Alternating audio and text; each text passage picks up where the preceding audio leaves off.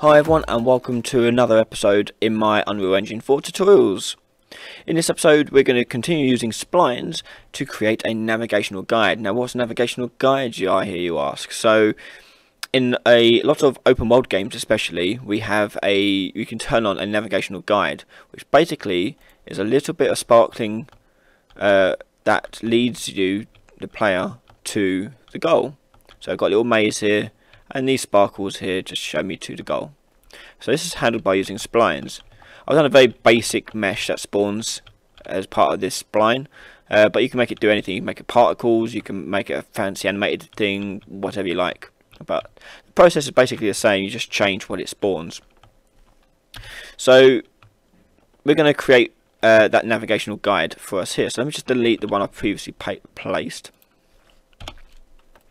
Okay, and what we do is we're going to go into our folders here, and we're going to create a new folder for this tutorial, nav guide tutorial, and we'll get started in here.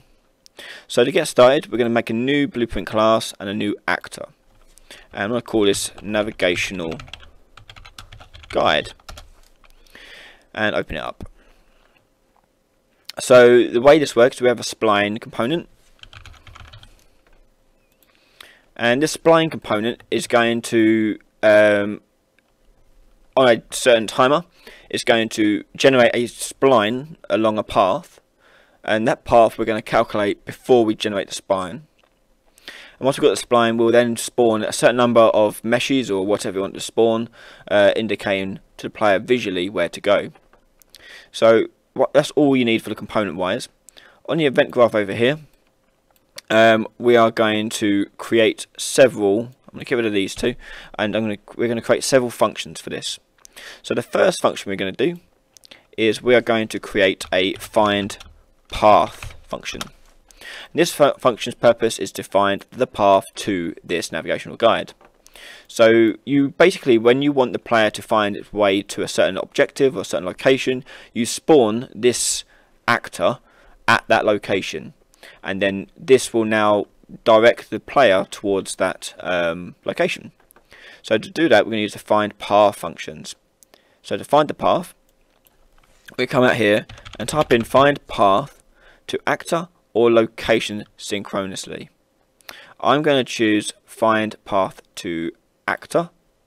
I believe it is. Let me just check my other one. Yes, find path to actor.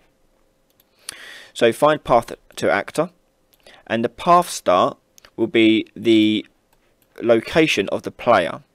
So we're going to make the path start at location of the player, even though it's kind of counterintuitive. We place this actor where their goal is, but we're going to tell it the path to start differently. So the path start will be the get actor location, and the target will be the get player character.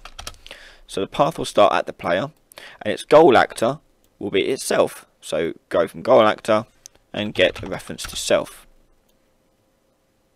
Okay, and from that we're going to get a return value of the path, and from there we can get the path points, like so.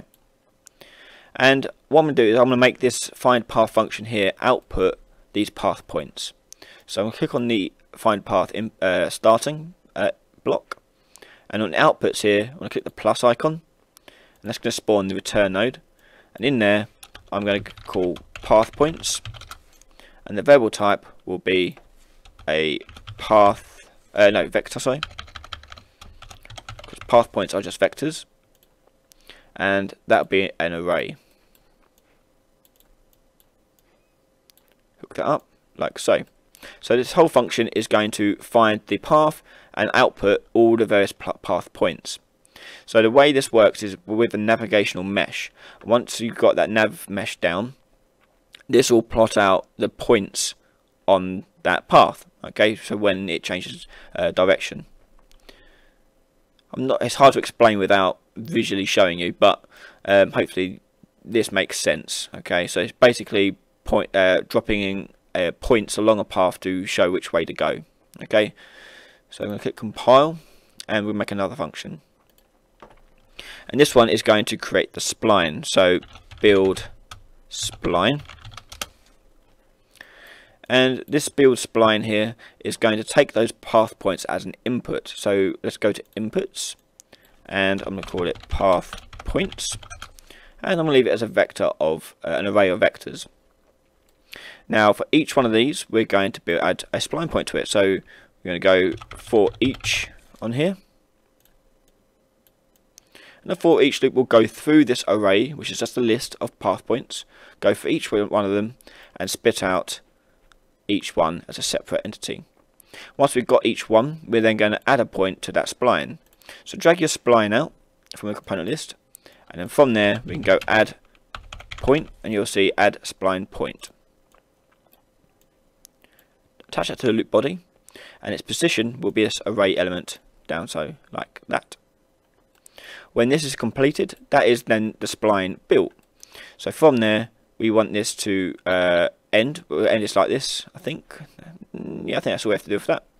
Let me double check my previous one. That's build path. Build spline. Yep, that's all there is to that one. Next one, next function is going to be build path. So this build path is going to now take that spline with those path points on it. So now we've got a spline that follows that path. So now what we're going to do is we're going to drag the spline out, and we're going to do a for loop. And the for loop is going to go at certain intervals along that spline and drop a mesh or whatever you want to spawn in. So let's do a for loop. A regular old for loop. And I want to make it spawn 3 items. So I want to, in this last index here, put 2. Because this is now going to do 3 things. It will do it on 0, 1 and 2. So you get 3 meshes come out of this. And for each one, on the loop body, I'm going to add a static mesh component. And once on that component, with it selected, I can change what mesh it's going to spawn. So I'm going to tell it spawn a plane. Again, you can decide what you want it to spawn. I've just done this for sake of time. For me anyway. Need to rotate it because this one's laying flat, so I'm going to rotate 90 degrees there. And with this now in place, we're now going to set the world location of this. Rather than use the relative transform here, we're going to set the world location. So from the return value, set world location. And now we've got a location we need to plug in. So location will come from this spline. So from the spline, we're going to get location at distance along spline. And the distance we want will be this index here multiplied by a float. And that float is how far apart you want each of these meshes spawning. So I'm going to type in 300. But that's not going to be good enough because the first index is going to be 0, and 0 times 300 is 0. So we don't want one spawning on top of the player. Instead, what we want to be doing is spawning one in front of it. So go for the index here and add 1 to it, and now plug that in. And last thing we need to do on this is change it from the local coordinate space to world coordinate space. That's because we're setting the world location here and towards the, so we want to get the world location of the distance along a spline. So we can drag this along to here, and that should do it. Okay, click compile, and once we've done that, we now need to build a clear function which will clear this spline ready for the next iteration. So what it does, it builds this navigational guide up, and after a certain time it wipes it and then builds another one.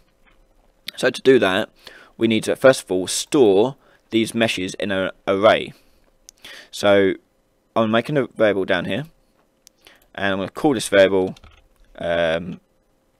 waypoint list, I guess. Sure, why not? And the variable list for this will be a static mesh component, because that's what this is. And we're going to make that an array. And I'm going to drag this waypoint list out, choose get, and then from here we're going to add a value, and that value is going to come from this add static mesh component,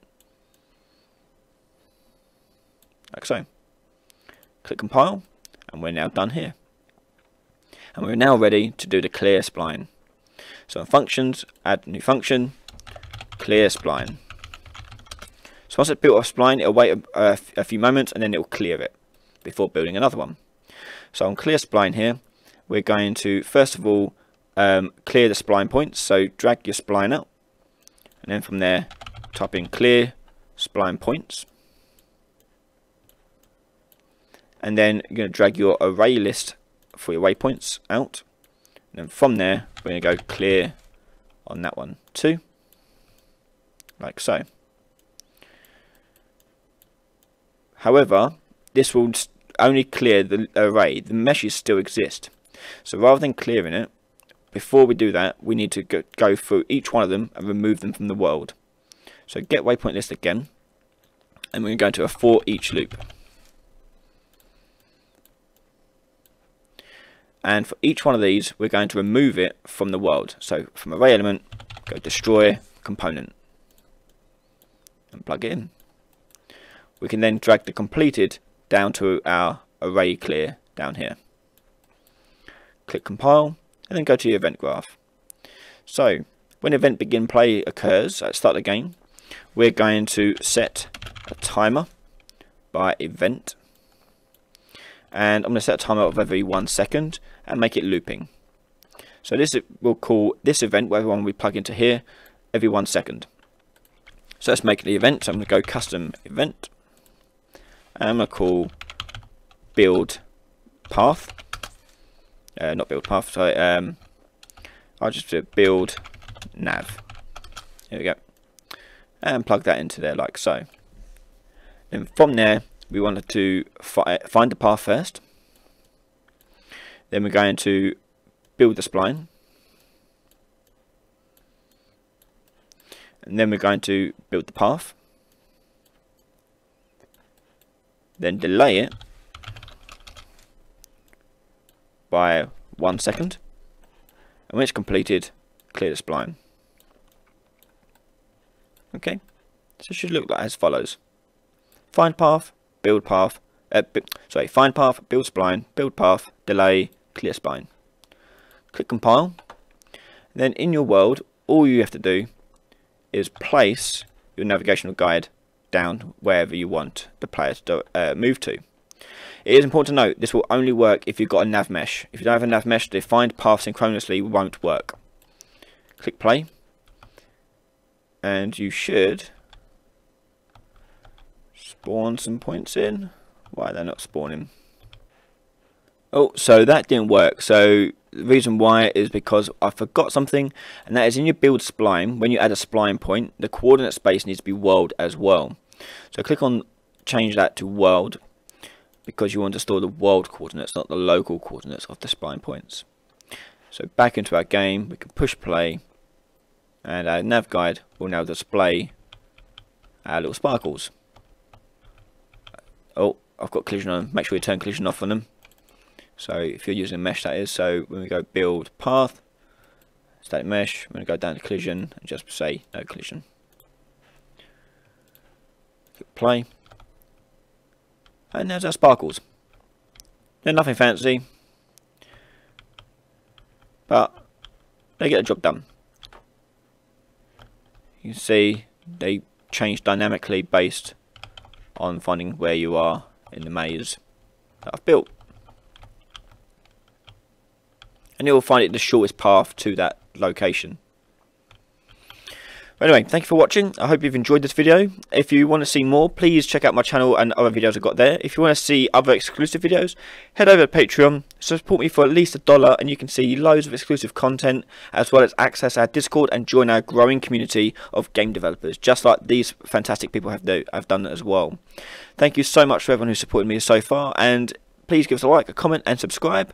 And don't forget to hit that notify bell to be notified when new videos are released. Thank you very much, and I'll see you next time. Bye bye.